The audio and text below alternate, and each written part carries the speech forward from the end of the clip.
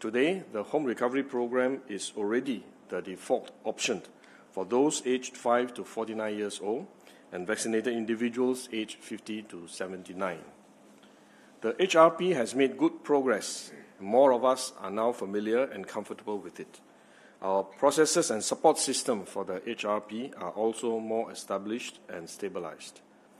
Therefore, we will now extend the HRP to pregnant COVID-19 cases who are fully vaccinated, below 35 years old and less than 26 weeks pregnant.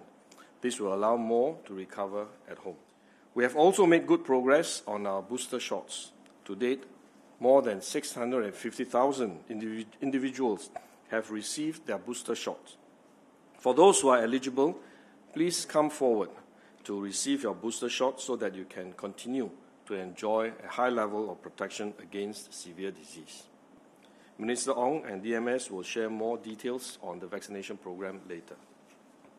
For individuals who are medically ineligible for the national vaccination program, we will give special concession for them to enter premises or participate in activities where the vaccination differentiated safe management systems are required, such as shopping malls, attractions, hawker centres, and coffee shops, starting from 1st November 2021. For those who are medically ineligible for mRNA vaccines but are eligible for Sinovac, they will need to be vaccinated with Sinovac to be considered to be fully vaccinated. But we will give them a grace period up till 31st December 2021 to receive their Sinovac vaccine. Third, we will adjust measures at our workplaces and allow some activities for seniors to resume with measures in place to keep everyone safe.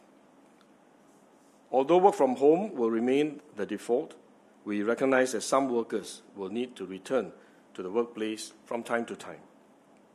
By now, about 96% of our workforce has been fully vaccinated.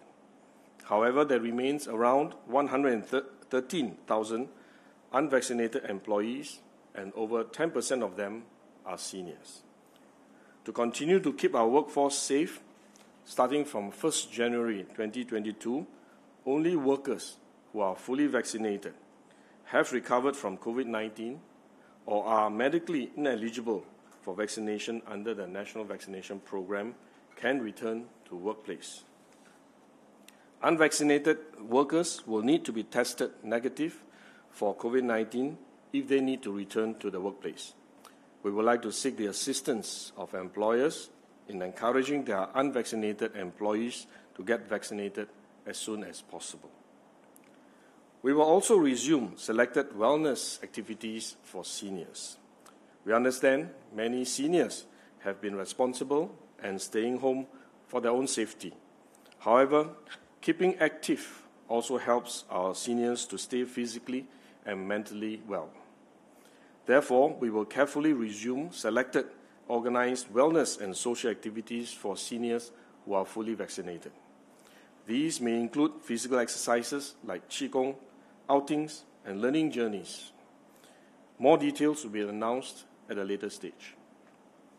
I hope for your understanding, patience, and support as we strengthen the foundation that will help us to live with COVID-19. Let us all do our part by keeping to the SMMs and exercising social responsibility so as to relieve the strain on our healthcare system and our healthcare workers. I would also like to encourage everyone to make testing a way of life. I'm confident that if we work together and press on in this journey ahead, we will be able to get through this wave. Thank you.